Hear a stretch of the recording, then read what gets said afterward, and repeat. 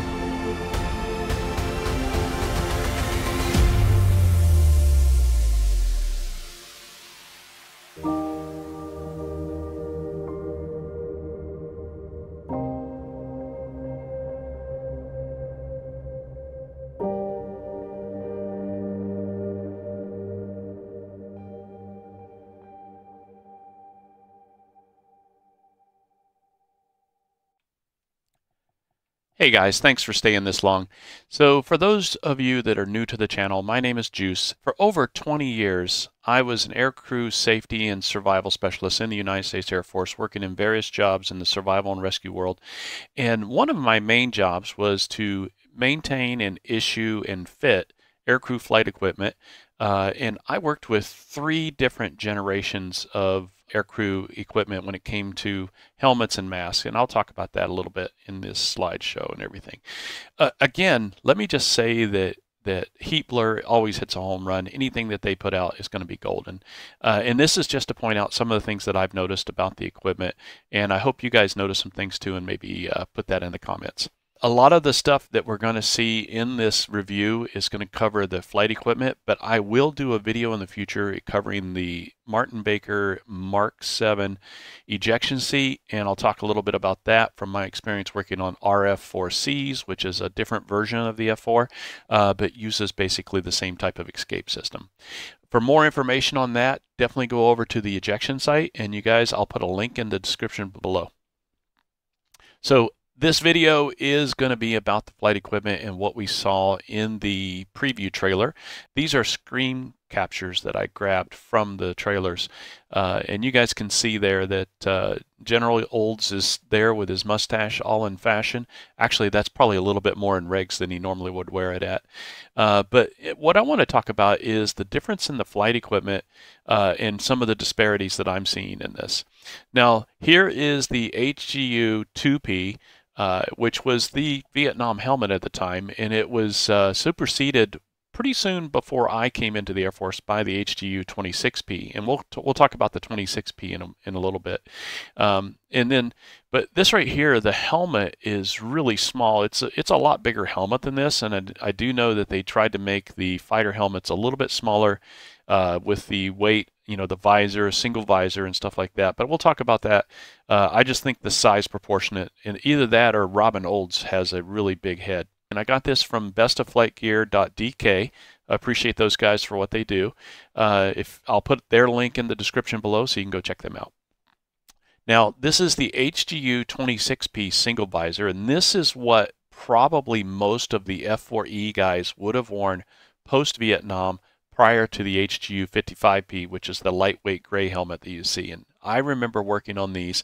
As a matter of fact, we used to have to do, when we'd get them at Kadena in the F-15 days, this is back in the F-15Cs when they were brand new, we used to have to get these visors would come stock, and we'd have to grind them out with what we basically would call it a Dremel tool now, a little grinder tool that we would grind out these gull wing designs on the visors so that they'd get a little bit extra visibility when they looked up, because that little straight line going across there where you see, basically right there, where you see that is going to block some of the vision and stuff. So we would do this mod before we'd mount it on the helmet and everything. Here's what it looks like with the mod done and sanded out really nice and everything. And the other thing that I'd like to point out is I was expecting for an F-4E that exited service, the G model was the last model I believe that they made for the U.S. Air Force. Correct me if I'm wrong, guys. Tell you F4 guys, definitely jump in on this. But the MBU 5P mask was in when I came in. And we had, basically, I've seen 4 different masks. We've had the MBU 5P, which is this here, and it had a 2-piece hard shell, soft shell part that went together after we'd clean them and disinfect them and everything. We'd put them together, and these were designed, if you look right here, I'll move my mouse over here, but these were designed so that you could see right here with these 2 little nape holes right here, not nape holes, but nose bridge holes where you could go in, and this is where you would reach in and push in to Valsalva when you had to relieve pressure in your ears and everything. But one of the things you'll notice is the straps on this. Once it's fit to the pilot, all these straps are tacked with 8/4 cord so that they don't slip up. And that's one of the things you'll see in the trailer is the mask has no tackings, which is not realistic in my opinion. Now, as I mentioned, this is the HGU 26P with the MBU 5P mask. Here's the visor mod. Here's the bayonet receivers. Now, this bayonet, this angle shows it a little bit better than what it shows in the trailer, but I'll point those out when we get to the trailer pictures and everything. But as you can see, there's the mask tackings right there. So here's the picture that they show in the trailer that I grabbed. I'm sure we can find this on their website too. But it shows General Olds in his Vietnam flight suit, Vietnam harness and survival vest, with his bolt knife. We used to call that the bolt knife because of the top of it has a bolt shape there. And he's wearing a mid-1980s to all the way up to early 90s flight helmet and mask, which is not really realistic. As a matter of fact, when the MBU 12P, this mask here, when it first came out, for the first few years, we could only get green. The gray ones didn't come out until later. They're made by Gentex, and Gentex has a website that has a lot of information, and I'll put their link in the description as well. So I can see already that the angle, and it might be the angle of the camera on this, but the angle of these bayonet receivers and the bayonets from the mask is off.